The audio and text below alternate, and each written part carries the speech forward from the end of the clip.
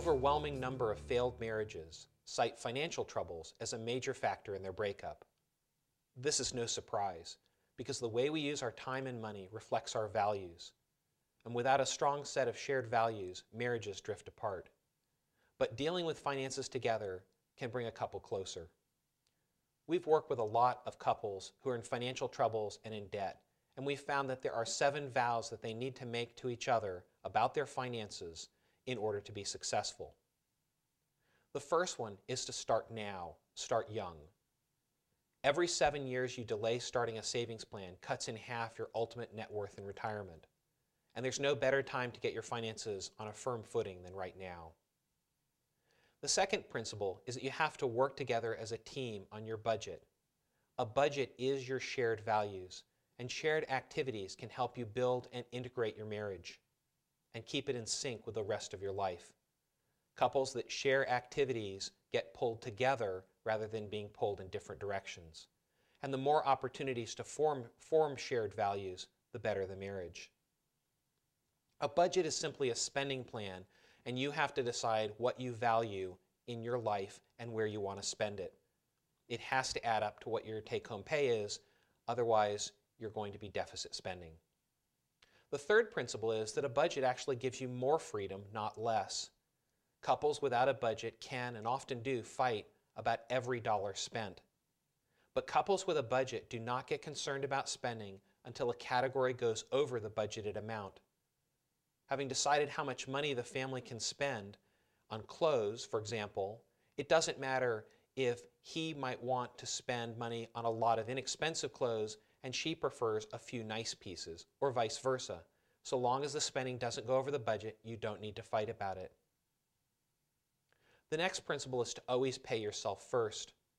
The best way to achieve your financial goals is by moderating your spending and staying on track with your savings needs. We recommend saving at least 15% of your take-home pay. To pay yourself first, set up an automatic monthly transfer from your checking account, or maybe even before it comes out of your payroll, to an investment account where your contribution is automatically invested in a diversified portfolio. Saving just a few $100s a month each year at market rates of return will compound to $1 million in retirement. Money makes money, and the money that makes money makes even more money.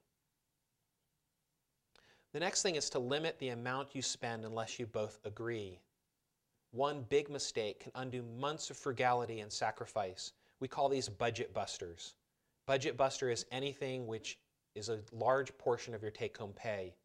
And you need to set a limit which you both agree on so that you don't spend over that limit without going and talking to your spouse first.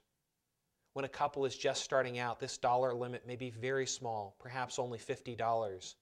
And as you grow together, you can anticipate each other's wisdom, and then you can increase this discretionary spending limit. The next principle is to make sure that you don't use credit poorly. You need to agree on how you're going to use credit. Both of you are liable for the credit card bills, and so both of you need to agree. If one person is uncomfortable using credit, neither should use credit. And you need to separate your needs from your wants. We really need little more than food, shelter, and clothing to survive. And it's easy to fall into the misconception that we deserve nice things because we work hard, but you also deserve to grow wealthy. And wealth is what you save, not what you spend. The textbook definition, in fact, of capital is deferred consumption. And deferring consumption means not buying it now, waiting until later. Wealthy people learn to value financial security over immediate gratification. It's also important to enjoy a frivolous slice. Both members of a marriage should have a slice of the budget which is completely at their discretion, and they can spend any way they want without challenge. But it needs to be a small slice, perhaps only 0.5% of your total budget. If one member collects ceramic pink pigs and the other collects signed collectible hockey cards, they can both enjoy their frivolous expenditures without jeopardizing the budget items that are more important to the family. Couples that learn to live proportionally maintain their balance whether they're rich or poor. They include some fun, some gifting, and some investing to reflect their shared family values.